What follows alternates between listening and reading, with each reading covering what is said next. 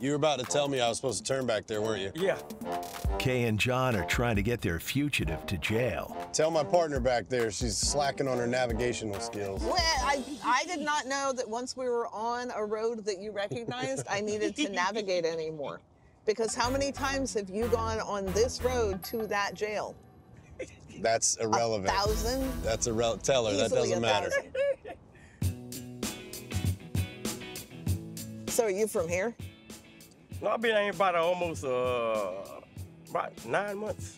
I was staying in Charlotte. Too many hard-hit people in there, and I had to be living there. In your family, you mean? Yeah. Oh, gosh. You got a big family? My grandma's got over 100 grandkids. Your grandmother, wait, say that. Your grandmother has over 100 grandkids. Yes. How many kids does she have? She had 14. 14 kids? That's a lot of kids, man. Yeah. How many of them have you met? Oh, I met all of them. You met all of them? Yeah, all you had a of them. family reunion or something? Oh, yeah, they used to have one every year. How do you get everybody together for the family reunion? We got a lot of land over there in West Brunswick. Yeah, 10 acres. What kind of food do you guys have at your family reunions? You do they like cook, chicken bog and all that? No, just cook like hush puppies, shrimp, chicken, fish. Does your family do chicken bog or no? Some of them do. Does your family do what? Chicken bog. What's chicken bog? I knew she was gonna say that. Yeah, she's, Okay, I'm a she's little from the freaked north, out. so she Like doesn't know. Chicken rice and like sausage and Yeah. stuff mixed together.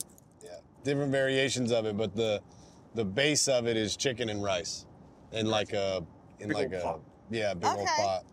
And you made fun of me for eating Bubble and Squeak. Bubble and Squeak. See? It's like cabbage and cheese, and like you cook it together and then you fry it, and as it cooks, the cabbage will sometimes make little squeaking noises. It's kind of hard to put together. I'm trying to figure out how to Let's taste. stick with chicken bog, right? Well, my son, he likes fishing. He loves fishing. Great day. You can't keep him out of the pond. That's my oldest boy too. He loves fishing. John and Kay are talking catch and release with their fugitive Hardy. Does the ocean fish too? Yeah, he did a couple times. Mostly he go like freshwater fish, bass and stuff like that. There's some catfish in our other pond behind my grandma's house. And they've been there for 31 years. I mean, I don't even know what size they are now. I'd be afraid.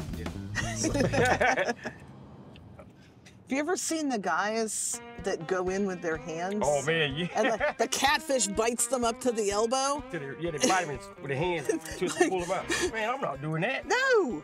And they go up under the water, under the rocks, and get them too. Yeah, how do you know there's a catfish there and not something evil with like Because they feel it with their feet. Yeah, would you go feeling around in there with your feet? No, I'm not gonna do that. Mm-mm. There's been a lot of people died doing it. Grab their own size fish and that's it. Oh, yeah. Especially catfish. Yeah. Catfish will wrap themselves around anything that's, because they're bottom feeders, so Yeah. they'll wrap themselves around logs and stuff. Those things are hundreds of pounds sometimes. Yeah, I heard that. I heard some story about a lot of divers. They said they seen something about the size of Volkswagens. I was like, the size of Volkswagen? Yeah. You need to catch one of those big ass channel cats like that to feed everybody at your family reunion.